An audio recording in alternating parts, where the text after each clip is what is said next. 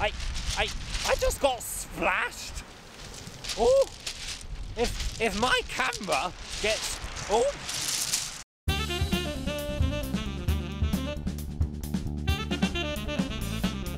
I'm filming on my iPhone, and that's where I've got stored where I'm going. Camera's a bit too heavy to have sat there up on a... When I accelerate, I mean the G in my Prius here, it just throws it all back. The only thing is, though, I don't know what I'm doing taking us to Bournemouth Seafront today, or the place near Bournemouth Seafront, because it's so windy. Oh, and I bought my hat.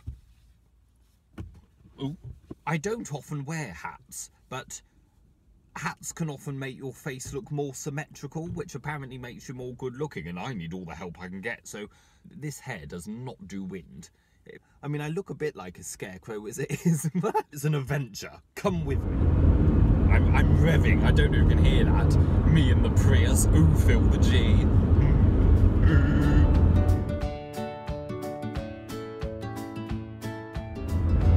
The wind nearly blew me off the road then. I'm doing 67 miles per hour. How very good of me. I'm such a good boy. I don't break speed limits. Maybe sometimes I go 71 miles per hour. No, I don't really. I didn't say that. I didn't say that. Oh, I just went through a pothole. Did you feel that? I felt it right down in my crevices. I am now stopped at the services, so I'm going to steal my mobile phone away from you. Well, one, I can tell you where I'm going, and two, I can plug in my sat-nav so I know where I'm going. Oh, shag a duck.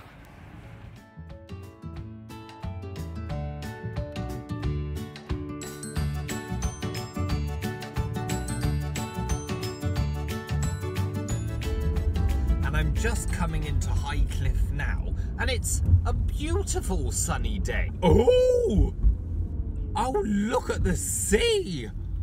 I'm gonna stop. Oh, isn't that gorgeous? You know that moment you first arrive to the seaside and you can't see the sea from where you are in the car, and then suddenly it appears? That's my moment.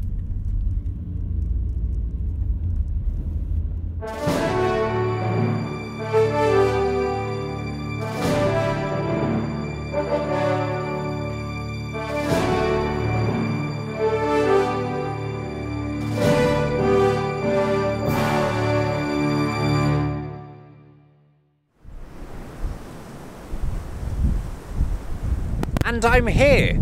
Over there to the west is Bournemouth, and this is Highcliffe. And this is my first time at Highcliffe, and I've got to say, I'm quite taken with the place. I'm amazed at how those cliffs behind me, you know, there's a real rusticness to them.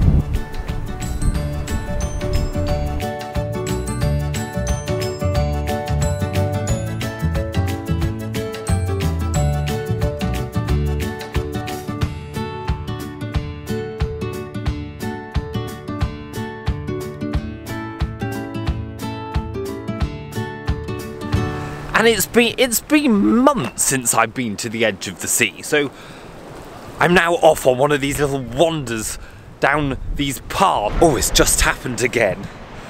Someone's walked past me, and this time it wasn't a lovely waft of perfume, it was a lovely waft of aftershave. Oh, it was lovely.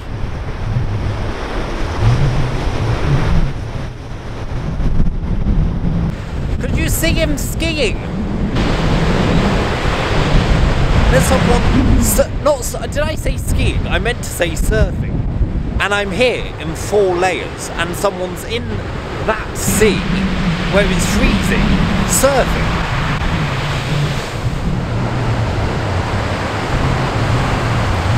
Well, I'm delighted to say, as you can see in the background, he's got out. So I get quite worried, you know, when I see people swimming in the sea on a day like this, because I know if it was me, I would just die.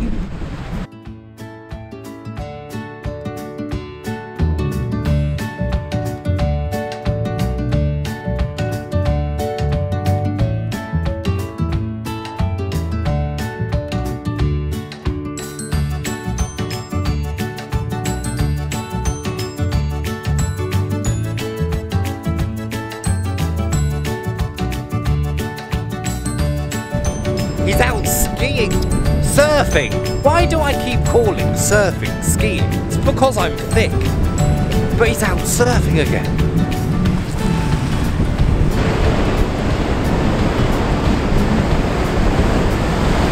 I'm loving this bit behind me. It feels like I'm walking onto the edge of this big ship. I kind of want to stand at the end of that pole there, do what they do in Titanic, where it's going, Jack Rowe!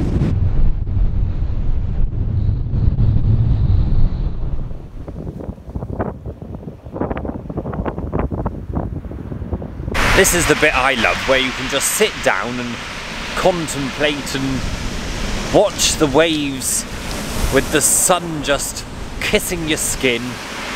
I just got splashed! Oh! If my camera gets... Oh!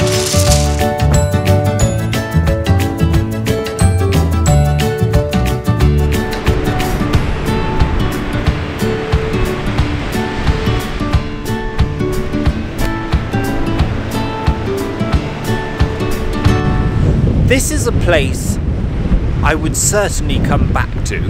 I like the fact it combines rusticness with the convenience of, you know, proper safe paths and paving.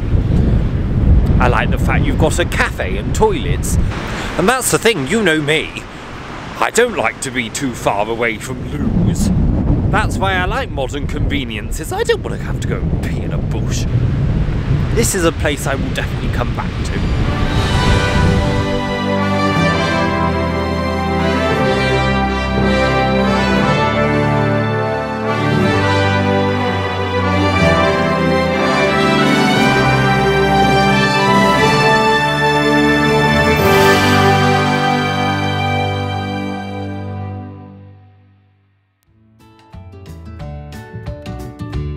There's more of them! Down there! Surfer dudes! I thought one was bad enough, now there's 3 for me to worry about. I'm going to say a little prayer for them. Dear angels, please keep the surfers safe. Because I don't want to jump in and save them.